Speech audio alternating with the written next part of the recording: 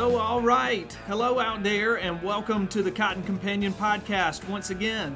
This is Beck Barnes and Jim Steadman of Cotton Grower, and we are coming to you from the internationally acclaimed Cotton Companion Studios right here in Memphis, Tennessee, where in about a day we are going to go into Safer at Home mode was the name that they gave this, basically shelter in place, somewhat like a shelter-in-place order from Memphis Mayor Jim Strickland's office. So that is just the latest in the myriad of ways that this pesky COVID-19 virus is impacting daily life across the U.S. We know it's not just us, it's every community is impacted by this thing in one way or another. But nevertheless, we are going to forge ahead as best we can here, a couple of refugees here in Memphis. To help me do that, as always, is my partner in crime, Mr. Jim Steadman. Howdy, Jim. Hello, Beck, and I just want everybody to know home office is ready and waiting. Yeah. How about yours? Yeah, we have both been clear. I don't know about Jim, but I had a third bedroom in my home that my wife and I moved into after we got married that basically served as the room where all of my junk was stashed away. Banned. Yeah, and the door was always closed. You know, wife didn't love various movie posters and sports posters. Apparently that's not part of the normal home decor. All of your bachelor stuff. Exactly. It's basically been, it's been cataloged and stored in there. Well, not cataloged, probably. Well, no, stored, and probably every time I turn around, a little piece of it gets thrown out. So that process of throwing it all out, whether you notice or not, right, exactly, has been sped along by this virus. And so now the office is nice and clean, and actually it looks like an office. And that's a good thing because both my wife and I are both working from home here for the next, at least foreseeable future. So I'll give y'all one guess who gets the use of the office. Now that it's cleaned out, I will likely be on the in the chair in the living room or something. So anyhow, enough of that. We are here one last time in our own office on this Monday, March the 23rd. To give you all a little peek behind the curtain, I say only one last time because we are presently moving out of this office. It's a move that began very much unrelated to the current virus situation. We were going to move out for months now. The plan has been for us to be out of this office by April 1. And now, thanks to this pesky virus, here in the very last week of that process, we are scrambling to get out of here before the town goes into lockdown mode tomorrow. So before they start posting officers outside going door to door in the office building. Right. Yeah. So all of that is to say that this may well, in fact, will be the last episode recorded here in the original internationally acclaimed Cotton Companion studio, also known as our fourth unused office here in the larger office area that we've used for the past 4 years. But do not worry.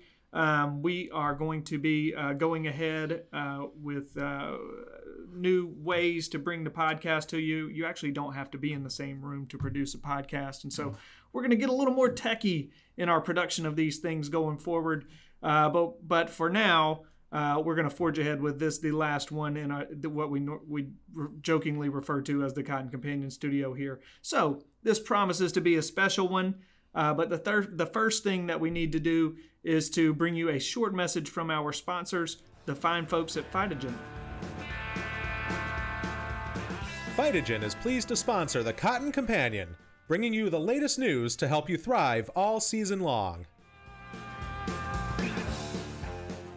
All right, we appreciate Phytogen and our sponsors, again, the aforementioned Phytogen brand cottonseed, as well as the U.S. Cotton Trust Protocol. That's a program from Cotton Incorporated.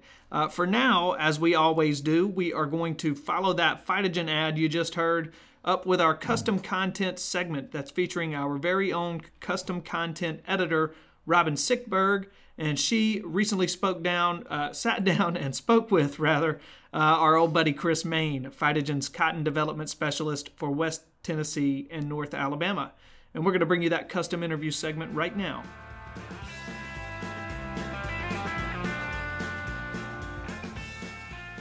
Hi, I'm Robin Sipper, Custom Content Editor for Meissner Media Worldwide, publisher of Cotton Grower Magazine. I'm here today with Dr. Chris Main, Phytogen Cotton Development Specialist covering West Tennessee and North Alabama.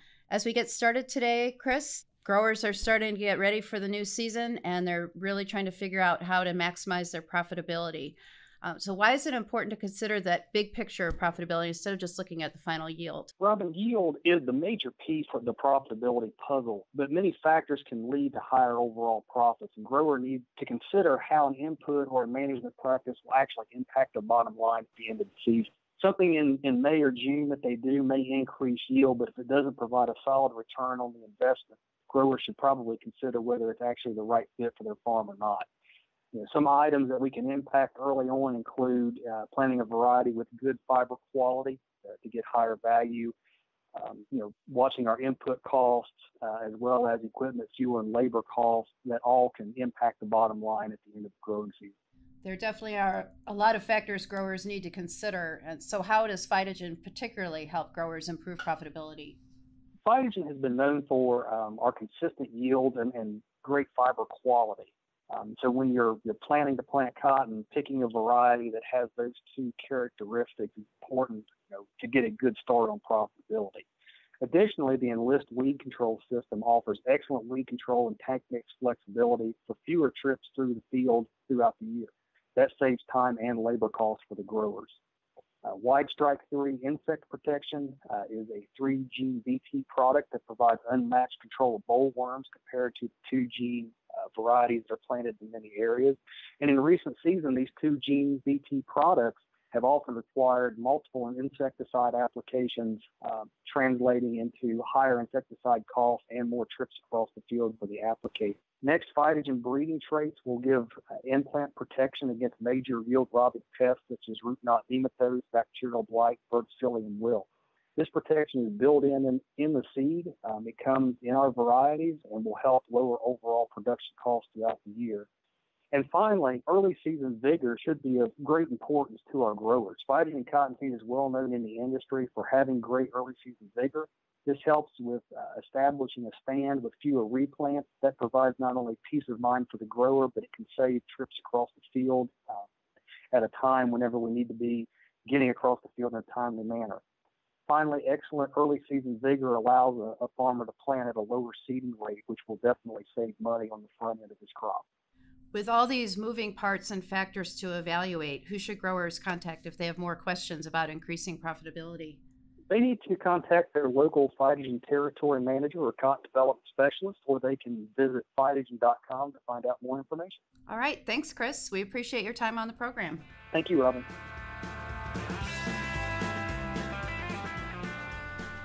So, all right, a big thank you to Robin and Chris and to Phytogen there. And with that, we're going to get the ball rolling well and truly on this, the 68th episode, I believe this is. Absolutely. Of the Cotton Companion. And man, we got a lot to get into today. Jim is going to lead us, as always, in his news segment where topics are going to include but are not limited to. Our buddy Larry Steckel has some cotton pre-emerge tips to share with us. And then what else could we talk about but COVID-19 and this virus's impact on our farm community here at a really crucial moment in the calendar year for farming. I mean, you guys are getting ready to plant or are already planting. Yes. This thing is having an impact today. And so we're going to talk about all the myriad ways that is touching our industry. But before we dive into the news, on a very much related note, I wanted to address a question that I've seen pop up on social media from farmers, and that is this question of access to inputs in light of all of the social disruption and business disruptions that this virus has caused. Many of y'all have been openly wondering if, after you've spent a substantial amount of your time and energy and, money on getting a crop in the ground, are you going to be able to have access to these vital inputs needed to bring that crop to harvest? And that is, it's a smart question, man. And I've seen several of y'all ask that question on social media. And I think right now it's, my feeling is that yes, y'all will, okay, before I get ahead of myself. And I'm certainly not trying to cause any anxiety or panic. I feel that you guys will have access to those supplies. But I think that right now it's very important for y'all to be hearing that from the suppliers themselves. They need to be communicating with farmers, and hopefully they are. I trust that they are. But it's important for them to have this calming hand and to be transparent about their capabilities and the potential for successes or challenges in their supply chain, in their efforts to bring you that fertilizer or, I don't know, that crop input, crop protection, crop plant health input. So if they are not communicating with y'all right now, then man, they got to get it together and quick, because as we say, things are happening right now. You guys are trying to get ready to plant right now. So, I saw a tweet yesterday from a gentleman named Jeff Tarsi with Nutrien Ag Solutions, and he just did a pre-recorded video. It was about a minute long, and I'm not going to read the whole thing verbatim to you, but a sample of it. He said, we need you, our valuable growers, more than ever. You've been practicing what is known today as social distancing for all of your farm careers. We want you to know that we at Nutrien Ag Solutions, we are here with you. Our local Nutrien Ag Solution branches are open, and our crop consultants are ready to help you with everything you need to help you kick this season off. Nutrien Ag Solutions is with you today, and we'll be with you tomorrow as well. And so, to be sure, all of those brands, supplier brands, are clients of Cotton Grower magazines, and we want to be good business partners with all of them. I don't normally read out their messaging to their audiences just willy-nilly, but I do that right now because I want to give kudos to this guy, Jeff Tarsi, and kudos to Nutrien for getting ahead of this thing at a time when there's a lot of confusion out there and there are so many farmers asking questions. Jeff did the right thing and just put that message out there. I know there's, regulations in every state right now. It seems like there's a new regulation every day about what you can go out and do in the community, and there's these recommendations about only being around 10 people at a time. And so naturally, y'all are wondering, can you even walk in the store? Can you walk in the farm goods store? And so it's good for folks like Jeff to get out in front of those questions. So we at Cotton Grower, we want to be there with y'all as well. If you are having questions or concerns about the challenges posed by this virus on your operation in any way, then by all means, please tell us about it. Reach out to us on social media. You can email me at bbarnes@meistermedia.com. That's BBARNES at Meister, MEISTER, media.com. I do come from the farm. I got a lot of farmer friends, but man, y'all live this stuff. And in a lot of ways, I don't know what I don't know a lot of times, but I want to help y'all. So if you have a concern or a question about supply chain, gas prices, anything under the sun related to this virus that is giving you anxiety right now, please email us. And we want to reach out to the experts, have answers for y'all. And chances are, if you are worried about something, there's a bunch of your farming neighbors and peers who are also worried about that thing. So speak up and help them and help us to help y'all out. Okay, Jim, that's enough of my spiel. Let's get to the news of the day right after we hear from our sponsor, the fine folks at Cotton Incorporated, to tell us about the U.S. Cotton Trust Protocol. As a U.S. cotton producer, you already produce one of the most responsibly grown fibers on the planet. Enroll in the U.S. Cotton Trust Protocol and show the world how you grow. The U.S. Cotton Trust Protocol helps market your cotton to the growing list of brands, retailers, and consumers demanding sustainably produced fibers in today's marketplace. Enroll now at trustuscotton.org. That's trustuscotton.org. The U.S. Cotton Trust Protocol. Are you in? Okay, again, a huge shout out to our new sponsor, our friends at Cotton Incorporated, who do so much heavy lifting on behalf of our industry, and this U.S. Cotton Trust Protocol is just another example of the extra effort that they give to build demand for our crop, and we're proud to have them as a sponsor. So, Jim, without further ado, please hit us with your news items of the day, sir. I will indeed, and we're going to ramble a little bit during this episode's news, simply because I think we need to sort of sit back and look at where things stand and how this COVID-19 virus has impacted U.S. cotton so far. Obviously, over the last 2 weeks, the news and everything has been dominated by COVID-19. and its impact on U.S. society and business. And agriculture, in many ways, as Beck mentioned, operates on social distancing, especially when it's time for you to go to the field, like now. But there's still aspects to the virus that are impacting farming operations this season. I just want to go through a couple of these things that really have come in and that we've taken note of over the past week. Obviously, the impact on markets is evident pretty much on a daily basis, and we have covered this seemingly and continual rapid slide of cotton prices in Cotton Grower Magazine. We've covered it on our website and obviously in past episodes of this podcast. And there's no use really dwelling on it again at this point because things are continuing to change. Dr. O.A. Cleveland, who visited with us in our last podcast, his latest column, which is posted on cottongrower.com, pretty much spells the situation out in detail, and I suggest you read it for yourselves. It's not getting better. It's pretty much out of our control at this point, and it's likely to be a while before we see any positive change. And obviously that's news that we hate to see and certainly hate to talk about as well. Yeah. Likewise, there are a lot of questions and confusion about the labor market, in particular the status of visas for H-2A temporary workers. In the past week, we have seen temporary shutdown to U.S. embassies and consulates in Mexico. We have seen a halt by the U.S. State Department of all routine visas in most countries around the world, and then a clarification from the State Department within 24 hours of that basically saying they will keep processing visas for seasonal workers.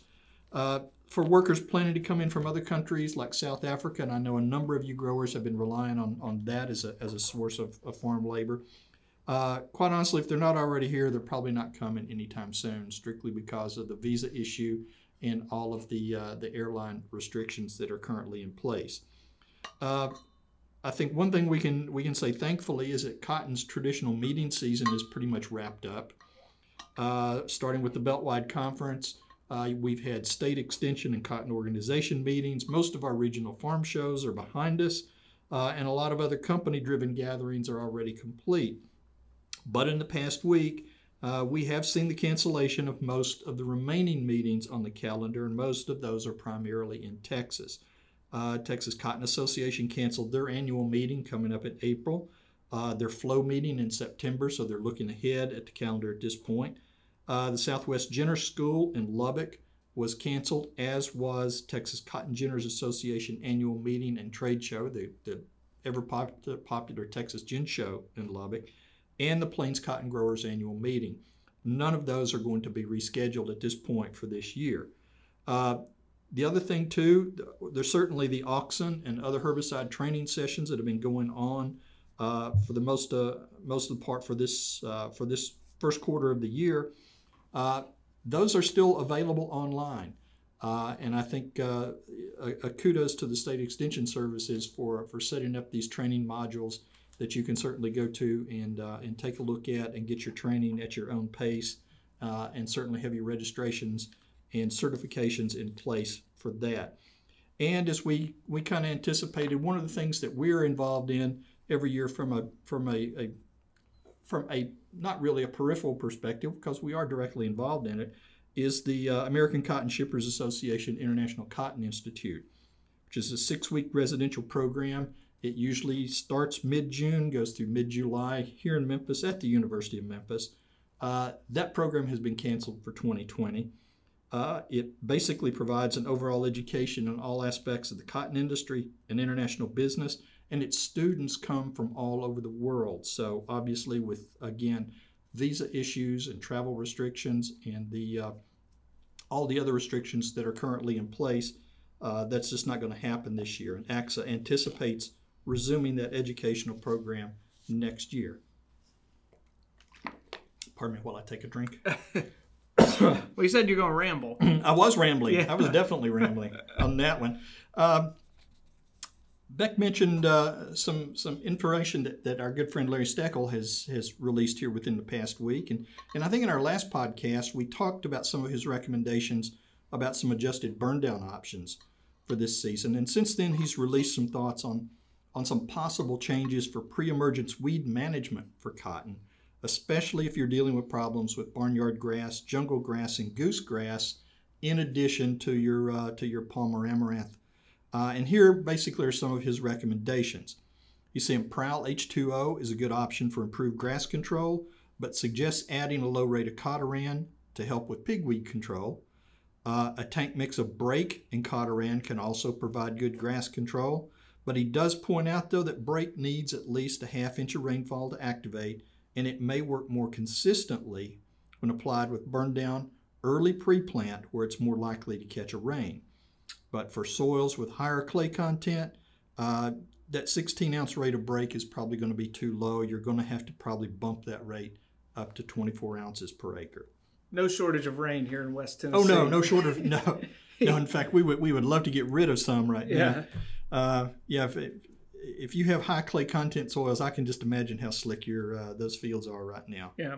I know how bad my backyard is. Larry goes on to say Dual Magnum and Outlook provide probably the most consistent grass control in most situations, but except in a cover crop where research is showing that Warrant provides better residual control.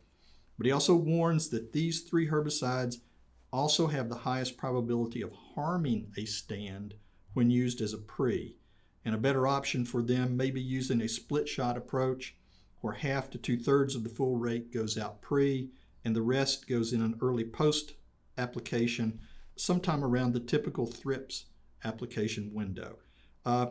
You can find this information and more details in Larry's article, which is also now available on cottongrower.com. The rambling continues, simply because a lot of things have happened today. Yeah, it's something that literally every hour. It really is. There's news. I'm feeling like the old guys who go tear stuff off of the news ticker, you know, and come running in, like newsflash, newsflash.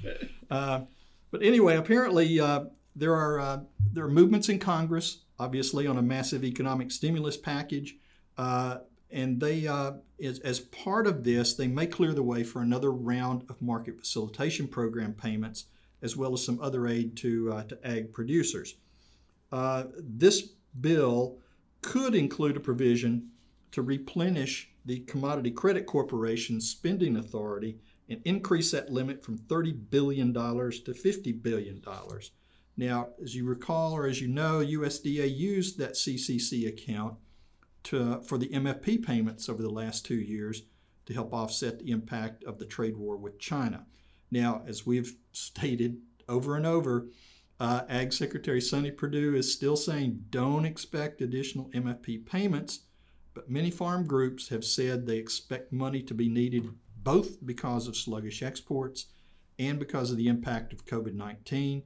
And sources in Washington are saying that USDA is supporting or was supporting this increased spending authority for the CCC. So we'll see how that works out here at this point. In fact, even as we speak, I think the debate continues in Congress. Yeah, again, it's Monday, March 23rd. So right.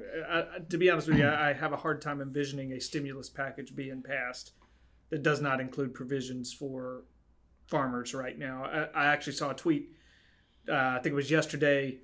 Somebody was saying that these are as cotton prices slid into the 40s, I believe.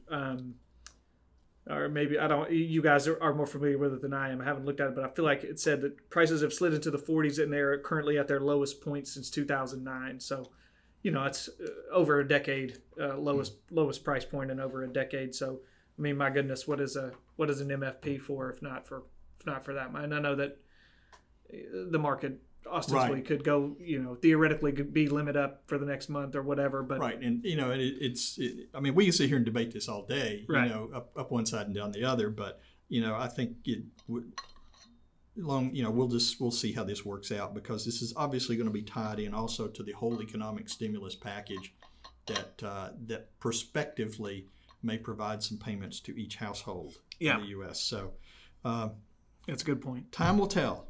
And probably by the time you hear this, there will be an answer, right. to it. Or at least 12 different, answers and new questions. Right. Over the next 2 days. Right. As is our habit, we will give you the news, and it will change immediately as soon as we turn the microphones off. Yeah.